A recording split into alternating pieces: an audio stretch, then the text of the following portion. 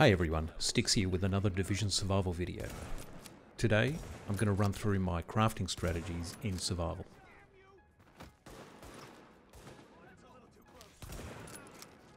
There are many different crafting strategies, so use this as a guide to help develop your own.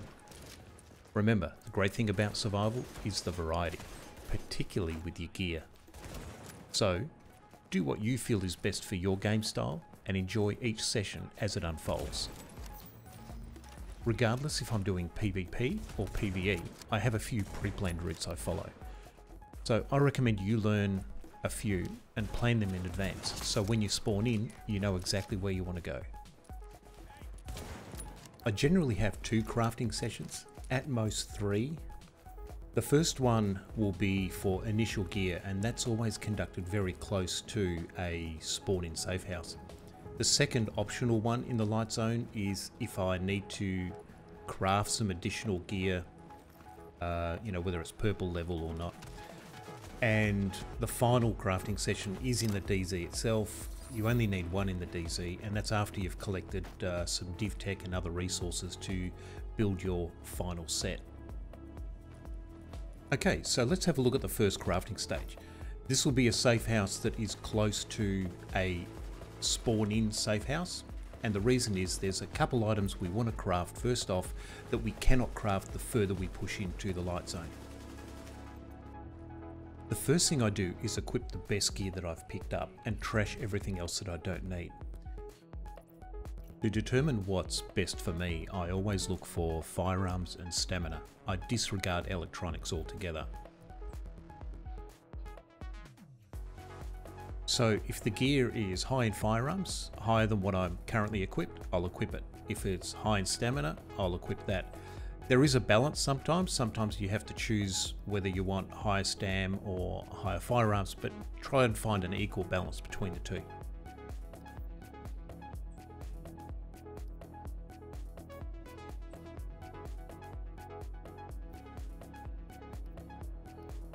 So now that we've equipped our best gear possible, it's moving on to crafting, and the first thing we want to craft is an extended mag.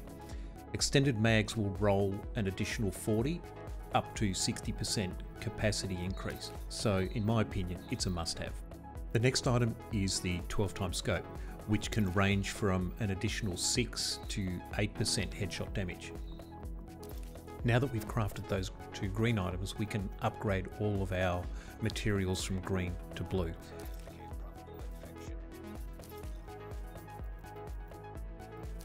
So now that they're all upgraded, I move on to crafting my 2 filters. And I do the filters early because sometimes there's an opportunity to go into a contaminated zone, and the gear in contaminated zones can be pretty good. And then I'll craft an additional med kit, because having 3 med kits is better than having 2. If I've got enough materials, I'll build the pulse and the turret about now. Now by now, if you haven't been fortunate enough to pick up a decent AR, I'll craft one now. Even a green one is fine. It's enough to get you into and through a fight to pick up some more gear.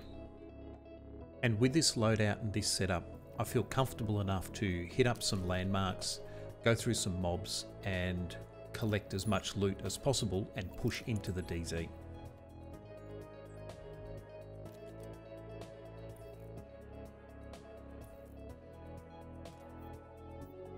Then I'll make sure that I equip the mags and any other equipment. I make sure that I equip my skills. There's been a number of times when I've just run out of the safe house and I've forgotten to put it all on. Once I hit the dark zone, my first task is to pick up as much div tech as possible. There are a number of places in the dark zone that you can pick up div tech without having to engage with a lot of mobs. So check out the map, understand the map, study it, know where this div tech is, and go pick up the strategically placed div tech so that you don't have to fight too much. Also, it doesn't slow you down. I like a very quick and fast pace. I don't like to be bogged down with a lot of mobs when I'm farming. I want to just get in and out as quickly as possible.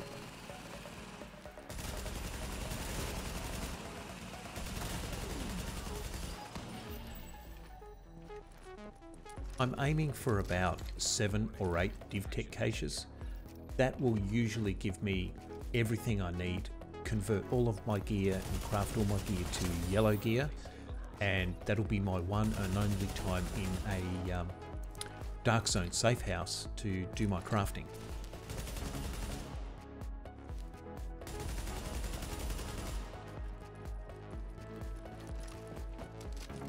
So now we get into the crafting in the DZ, and I don't want to sort through my gear.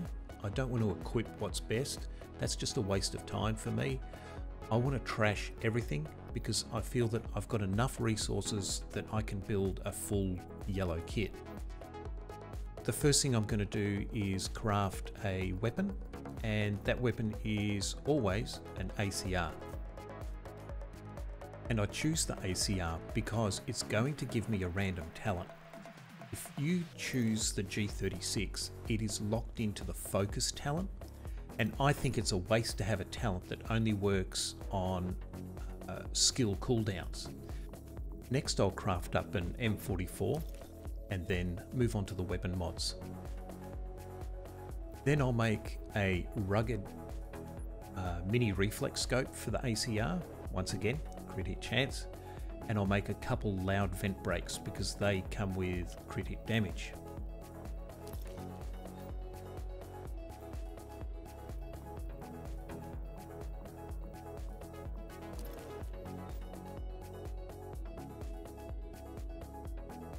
Then there's a small grip for the ACR,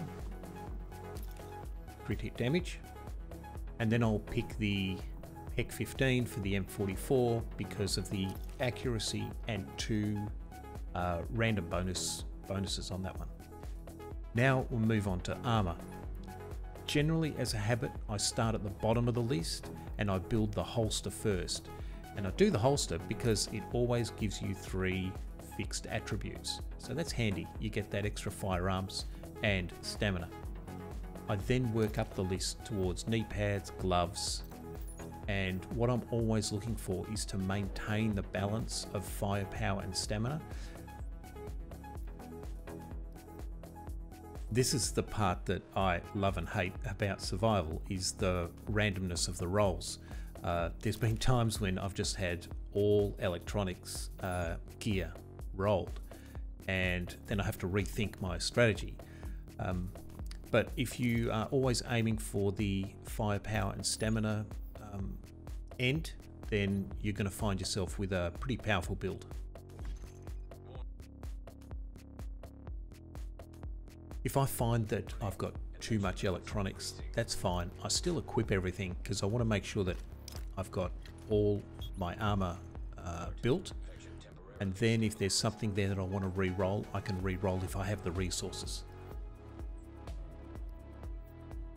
So in this example here, I've got a lot of firepower, but I'm very low in stamina. I'm only around the 1500 mark.